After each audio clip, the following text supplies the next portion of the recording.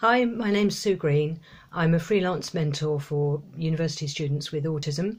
I've been working in the field of autism for about 25 years, the last 12 of which as a specialist mentor. And my top tip that I'd like to share with you today is about goal setting.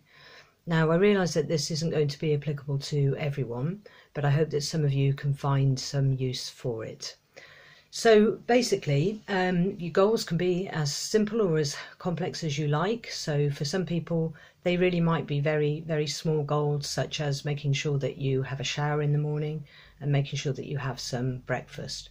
For other people, they're going to be a bit more complicated.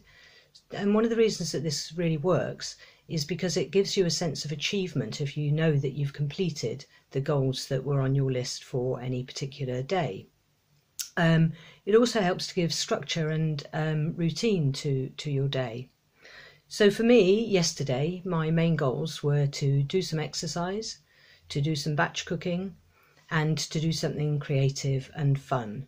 So the exercise for me was an online version of Joe Wicks. I find that particularly useful because having somebody talk you through the exercises makes you do more than you would if you were doing it just on your own. Batch cooking was great because now I've got lots of nice things in the freezer. And then finally doing something creative. Obviously that's going to vary for everyone, but one of my particular hobbies is photography. So I was making some cards yesterday, and as they say, here's one I made earlier. So this is a really nice thing to do, give you some cards to later use for birthdays or Christmases. So I hope that's been helpful, and thank you for watching. Bye.